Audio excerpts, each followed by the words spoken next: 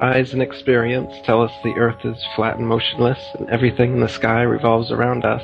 But when we cease to believe our own eyes and experience, we have to prostrate ourselves at the feet of these very pseudo-scientists who are blinding us, treat them as experts, astronomical priests who have special knowledge only they can access, like the Hubble telescope.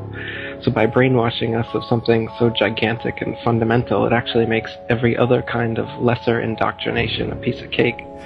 Earth being the flat, fixed center of the universe around which everything in the heavens revolves gives a special importance and significance not only to Earth, but to us humans, the most intelligent among the intelligent designers' designs.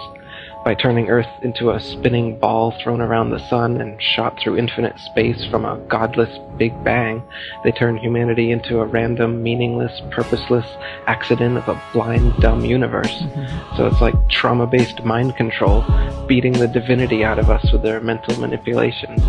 People are always asking, why do they do this? Other than the obvious profit margin motive, NASA being the biggest black-budget black hole in existence, sucking in over $30 billion taxpayer money for the fake moon landings alone. Nowadays, hundreds of billions of dollars, and not just NASA, but RASA and all the other fake space organizations around the world, giving CGI images for hundreds of billions of dollars. So this modern atheist Big Bang heliocentric globe Earth chance evolution paradigm spiritually controls humanity by removing God or any sort of intelligent design and replaces purposeful divine creation with haphazard random cosmic coincidence. And so by removing Earth from the motionless center of the universe, these Masons have moved us physically and metaphysically from a place of supreme importance to one of complete nihilistic indifference.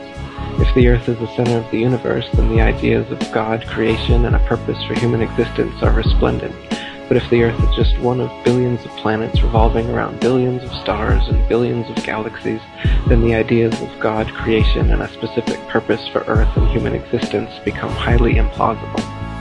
So by surreptitiously indoctrinating us into their scientific materialist sun worship, not only do we lose faith in anything beyond the material, we gain absolute faith in materiality, superficiality, status, selfishness, hedonism, and consumerism.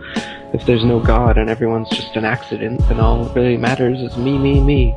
So they've turned Madonna, the mother of God, into the material girl living in a material world. Their rich, powerful corporations with their slick sun cult logos sell us idols to worship, slowly taking over the world while we tacitly believe their science, vote for their politicians, buy their products, listen to their music, watch their movies, all sacrificing our souls at the altar of materialism.